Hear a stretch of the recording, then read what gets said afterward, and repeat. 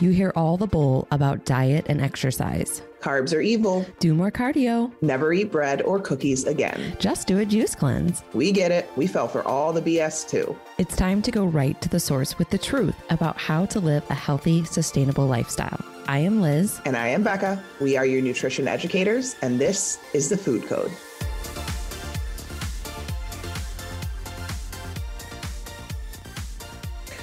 Hello, friends. It's like Joe Rogan.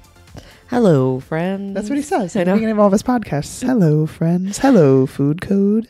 I wonder, part of me sometimes wonders, like, where did Joe Rogan come from?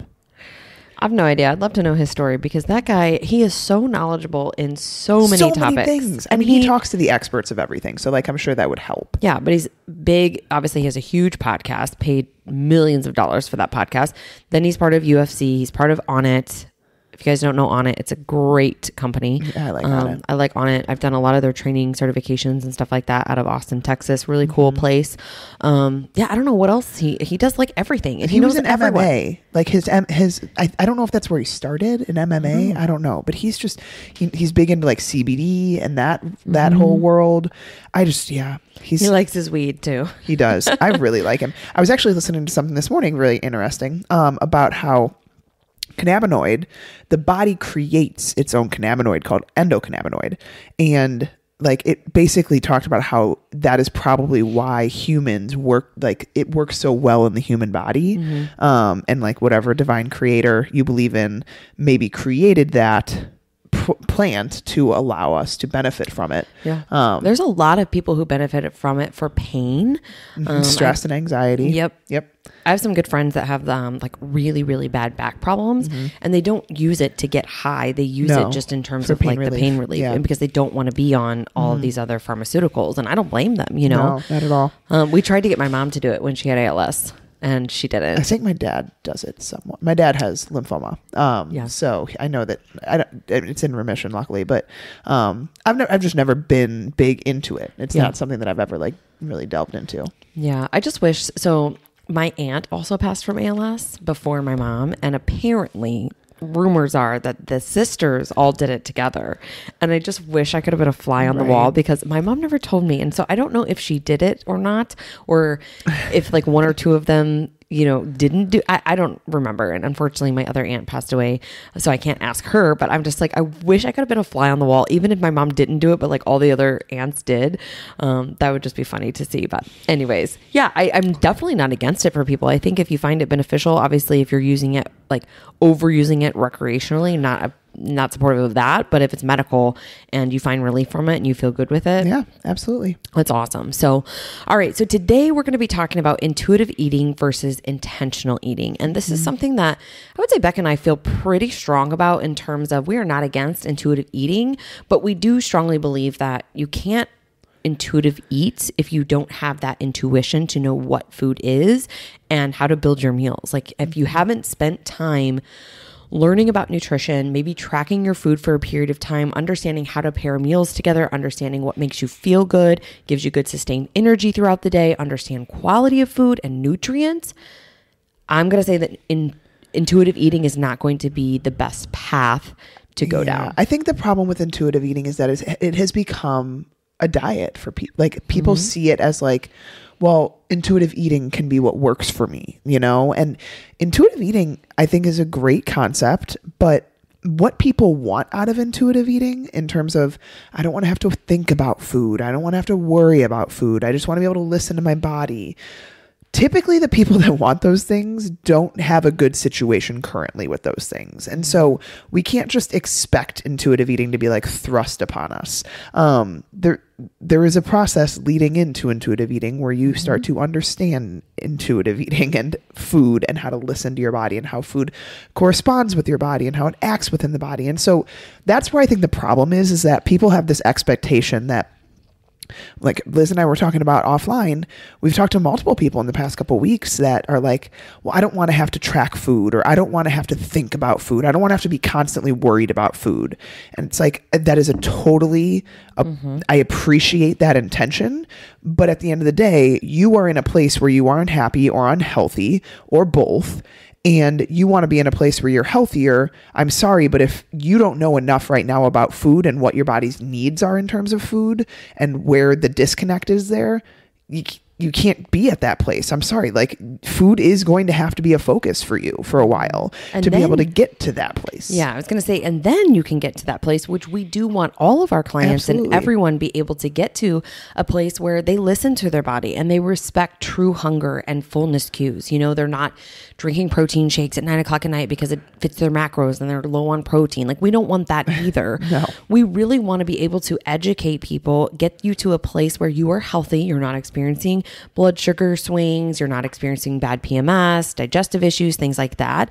And sometimes when you are experiencing those things, you do have to spend time tracking food to understand maybe the culprit to your digestive issues, right? To understand maybe how you pair things together to give you energy rather than make you tired after meals. And so we are all for everyone being able to get to that place. We just want to make sure that we're taking the time to develop those skills. And then in turn, we can also build that self-trust to be able to eat more intuitively. Yeah. And I think the other thing that we need to help people realize, if like this is confusion, is intuitive eating is not intended to be a diet. Like, intuitive eating is not something I would use to accomplish weight loss. Like, intuitive eating is something I would utilize to accomplish healing your relationship with food and finding a consistent place where you can maintain at, being able to find enjoyment in food and moderation in certain areas. Like, I would not utilize intuitive eating with a client if that person like was in a phase where we were trying to lose weight. And yes, do I think that intuitive eating can cause weight loss? For some people, yes, it can, if they are in a somewhat of a calorie deficit by intuitively eating that way. But eventually that calorie deficit's going to disappear. And so like there's adaptation we talk about all the time that happens with the body. So I think that's the other thing, is a lot of people in their mind are like, well, I don't want to have to focus on food. I don't want to have to overthink food. I don't want to have to constantly be worried about food, but I want weight loss. It's like, oh, okay, that's kind of hard for a lot of people. I would say the majority of people. And so that's where we want to talk today about how we cannot be intuitive about something we don't have intuition around. We cannot intuitively listen to our bodies if we have undereaten for years and years, and now our body's signals are completely thrown off. If we have health issues because of undereating or malnourishment, like, you cannot trust your body if you have done damage or adaptation to the body that has caused it to be in a state of threat, because the body's not going to be sending proper signals at that time. You're probably going to be having signals of inconsistent hunger, low blood sugar, cravings, poor sleep. Like, you can't listen to a body at that place. At that place, you have to be intentional. So we're going to talk a little bit today about, what intuitive eating looks like, kind of what it's intended for, what, definition wise it is, and then intentional eating and kind of the difference there. Yeah. So basically, intuitive eating asks you to kind of listen and honor the signals of your body. And so again, we're talking about somebody who is getting normal hunger cues. They're not, quieting all of those cues and, under eating and skipping meals and eating erratically, things like that.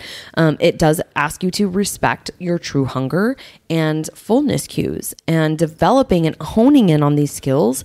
Again, like I said, takes time and practice. And so there are some things that need to be done first before you can move into this place of intuitive eating. And number one is, you've already reached your health, body composition, and performance goals. You've learned through tracking, through a time period here where you've spent time tracking and developing that dictionary of what food is in your mind. You've gone through that period and you've understood what you need to do to meet your goals from day to day without having to track rigorously, and this is a place, I'll be honest, I spent the last, probably year intuitive eating, if you will, and just maintaining, right? Past couple years. And more, we'll say intentional eating, which we'll talk about in a second. But, intuitive eating also might be beneficial for you if you've had a poor relationship with food and you've demonized food and you want to be able to have more freedom and improve your relationship with food and not feel guilty or feel shame, when you do cave to certain cravings and things like that. But I think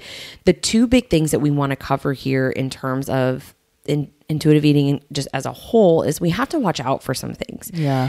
Because I'll be honest, guys, Becca and I are humans and we eat super, super healthy. But if I was just intuitively eating and not thinking about building my meals and health all the time, which I do, I would be eating the way that I used to eat. And that is like an asshole. I would eat pizza. I would eat cupcakes, donuts, chocolate chip cookies. Starbucks sounded good. Go ahead and throw that chocolate chip cookie on the Panera order. You know, like things sound good all the time, right? Especially in the moment. If I'm intuitively eating and I'm honoring those cues, as some people kind of take it a little bit too far, I think, I would not be a healthy individual. And so we want to watch out for that, right? Like emotional eating, food decisions that are made in the moment and they're tied to those emotions. You know, we may think like we're hungry, but we're not truly physically hungry, or you might just overconsume because you're using that food as a comfort and a coping mechanism, you know? Yeah, absolutely. And I think that, you know, if you have ever delved into the intuitive eating literature and the true beliefs around intuitive eating, you still need to honor nourishment. Like you do not, I think intuitive eating gets kind of bastardized to an extent. They do not believe in like, just eat whatever you want, whenever you want. It is, you have to understand that your body needs nourishment. You want to be consisting most of your meals with whole, unprocessed foods, fruits, vegetables, all those different things. And understanding that you need to have an ability to have like being able to decipher like physical hunger versus appetite that has been created by like an outside stimulus. So what we mean by this is there are certain physical cues that should be present when you are hungry. So a lot of times, especially if like you've let blood sugar drop too low, these are a lot of blood sugar indicating cues. For me, I know I get nauseous. I tend to get headaches. I tend to get very moody and like not fun to be around.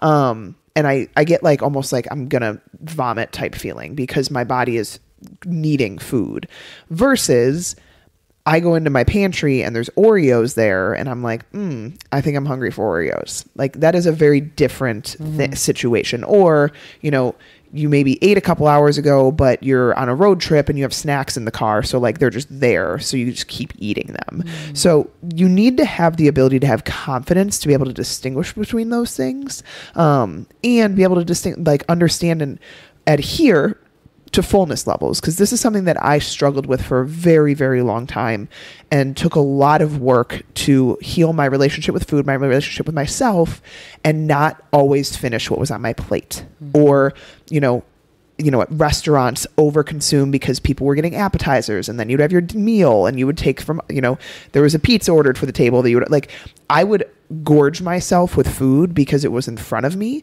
or it was on my plate, and in turn would end a lot of those meals feeling sick to my stomach. And so being able to listen to your body throughout meals, and just because it tastes good, just because it might be a food you don't eat very often, doesn't mean you overconsume because it's there. Like that is where we have to have confidence with our hunger and fullness cues. And in intuitive eating, that is their, you know, that's a big part of what it relies on, is that you are able to listen and honor those things with your body, and not get so swayed by environments, situations, certain foods that you're around, driving by McDonald's and you're stressed, like those types of things. So having the ability to decipher between hunger and appetite for something, and then also being able to adhere and honor fullness levels. Yeah. The Food Code podcast is brought to you by Fit Mom Lifestyle. If you're interested in our individualized coaching that we always talk about and how we may be able to help you, like we help our clients in accomplishing optimal health and losing weight and achieving their goals, you can click the link in the show notes and you can actually schedule a free 15 to 20 minute call with either of us. We would love to talk to you. Yeah. And I think, you know, for a lot of our clients, one of our big goals for them is to be able to improve that relationship with food and be able to moderate some of those things in, but without having those physical symptoms and reactions like stomach ache afterwards, or digestive issues, or just getting really tired, depending upon what food that they're consuming. And so the way that we work with clients is, yes, there is a time period where we are educating them on food and nutrition, and we want them to build that kind of food dictionary, as I mentioned before. That does require tracking for a period of time.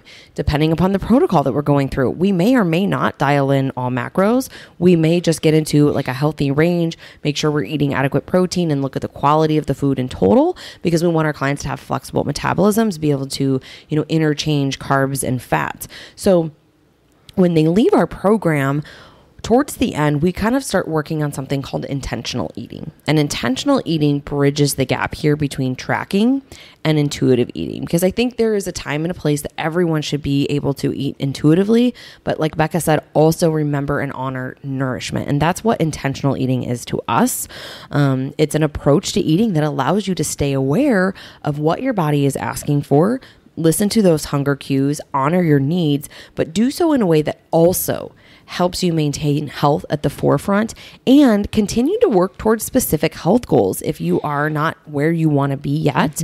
You know, for me, I'll be honest, like when I was training for the powerlifting competition, I would track a couple of days here and there, but most days I was just being intentional with my food. And I knew that my goal was strength. So I knew I needed to focus on carbs because I always underate carbs. And so it's just one of those things where like you have to be mindful of how you are planning and setting yourself up for the week. Be mindful of how you're approaching social events, going out to eat.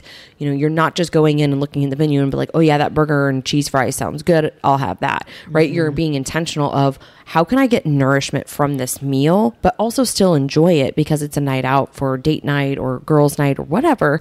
And that's where we kind of want to talk about, like, how do you bridge the gap here and find that sweet spot so that you can nourish your body, but you can also enjoy some of the foods that you love. Absolutely. And I think that this, another thing, if you haven't listened to our periodization podcasts, go back and listen to those. They were a few weeks back. I think that would be really helpful, because what I think about with intentional eating is like you are still working towards something, whether that is, you know, a maintenance period between cut phases, whether that is refeed week, whatever it is, there's intention behind the way that you are eating. You know, for training and for a sprint triathlon or, you know, a powerlifting meet or something like that. I think of intuitive eating as being something that you utilize when you don't really have any more physical goals and you want to just find a healthy place for yourself with food, with your relationship with food, with overall your general health. And it's not really something that you're expecting any type of like results from.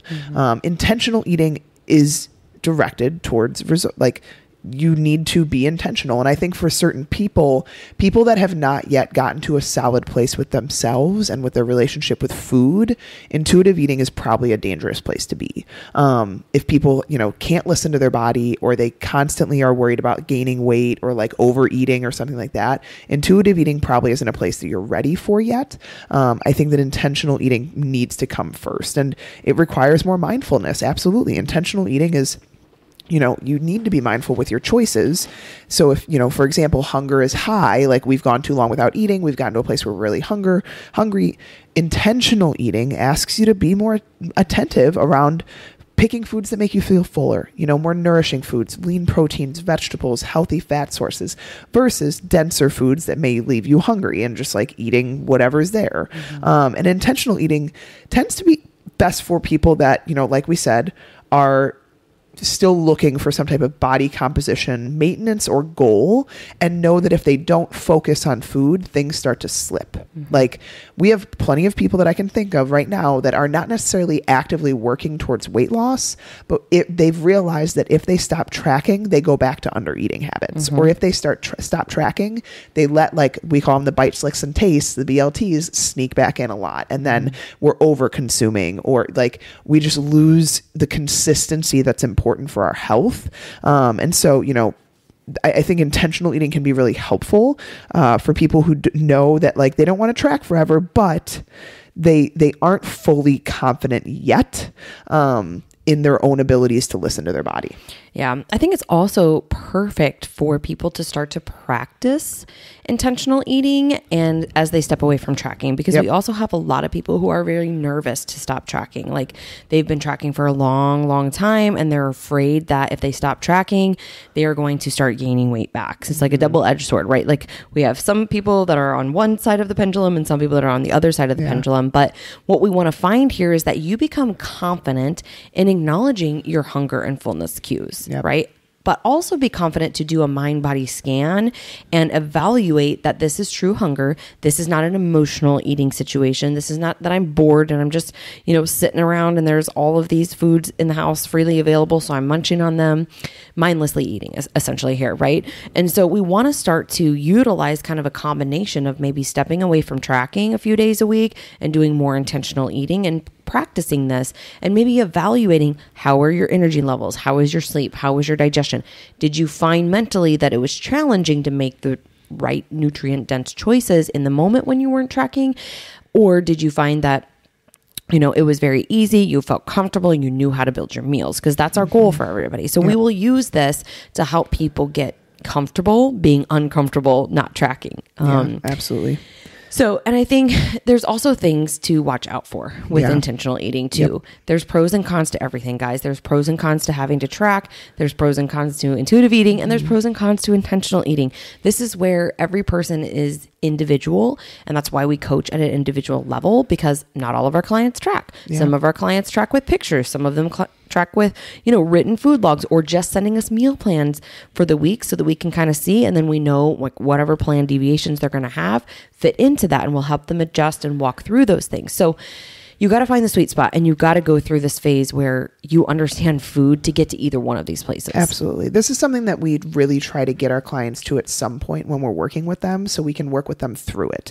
So some things to watch out for, like during this transition from tracking to intentional eating, some people may experience, like, again, like I said, the drive to overconsume, or they go back to undereating and they go back to the inconsistency of eating. And so that's why we like using habit-based stuff around like making sure you're eating 3 meals a day, making sure each meal has protein source in it, like utilizing stuff like that so that we keep habits in, but there's not the pressure of hitting calorie intake or tracking all your food and seeing in a tracking app and stuff like that. And then also, like for those who are trying to lose weight, undereating can occur if we want to lose weight faster. Right.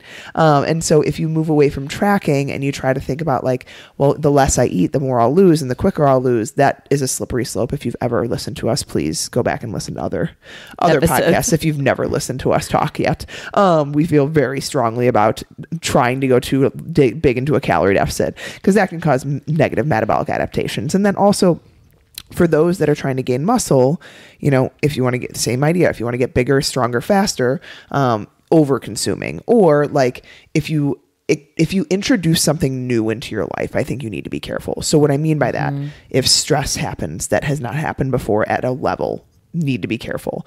If you start a new training program where like you decide all of a sudden you're going to train for a half marathon, or, you know, certain things that can spike hunger really fast, these things we need to be careful around. So I think that if life is relatively stable and you do not have any major big changes coming up with your movement, exercise routine, stress routine, you know, life in general around like family, relationships, I think intentional eating can be very, very helpful to bridge the gap away from tracking macros and tracking calories or tracking whatever, to try to get to a place where you can trust your body more. But if you like, this is where I think it's so helpful to work with someone, because a lot of times people will not see for themselves the things that they tend to slip into. They will not see that, like, I still have a poor relationship with my body and I want to be smaller than I am for X, Y, and Z reason. So every time I don't track, I eat less. Like, we need to be careful around those things, because that's where people continue to get stuck in their cycles. Yep. I couldn't agree more. And it's hard. It's a hard journey, you know, to go through, because we all want to be free from dieting. We all want to be free from tracking. We all want to be free from the rigidness, right? Or just constantly thinking about food. And I think the number one thing that I'll say around that is you got to learn food first. And you got to learn what serves your body, what makes you feel good. And then, you know, work your way into more intentional eating and intuitive eating. And then you can just enjoy life, know what levers you need to pull in different seasons, and know what adjustments need to be made, or catch yourself slipping, catch yourself when things are starting to slide. We talk a lot about that with our clients as they're leaving the program, is like, what limitations are important for you to set so that we aren't sliding back into maybe old habits? Because listen, we're all human, and we can do something for 6 months. We can do something for a year.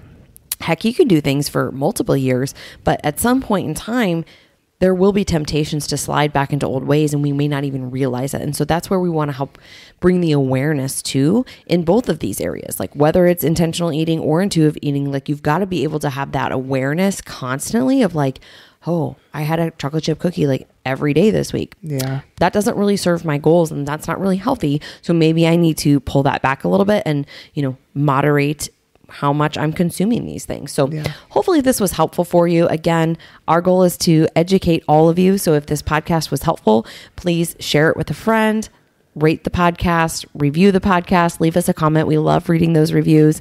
And I think we're going to have to give away a Win the Day journal soon and do like a read the review day. That would be fun to do. Yes, I think we should. We should do that. So if you leave us a review, we will enter you to win a Win the Day journal. If you're not sure what that is, go to wintheday.com. The link is in the show notes below. That is our planner. That is how we help women prioritize themselves and increase productivity. So you can look for that in the show notes. And with that, we hope you guys have a great day, and we'll be back soon. Thank you for listening to The Food Code. If this episode resonated with you, please share, rate, and review, as this helps us reach others around the world. With that, thank you for listening. We'll be back soon. Love you guys.